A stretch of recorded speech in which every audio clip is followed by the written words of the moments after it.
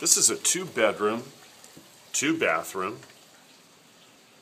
It has an unusually large living room area. Neutral colors. Kind of a, I don't know, like a Santa Fe kind of a tan.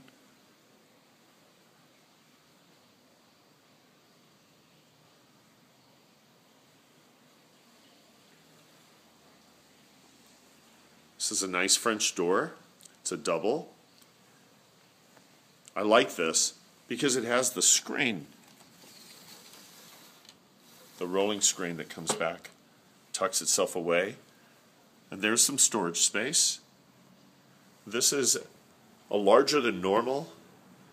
I wouldn't call it a patio balcony. I think I'd call it a patio because you could actually put a table and chairs out here and put some potted plants.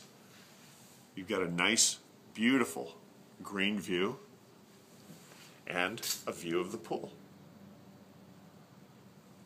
Let's go back inside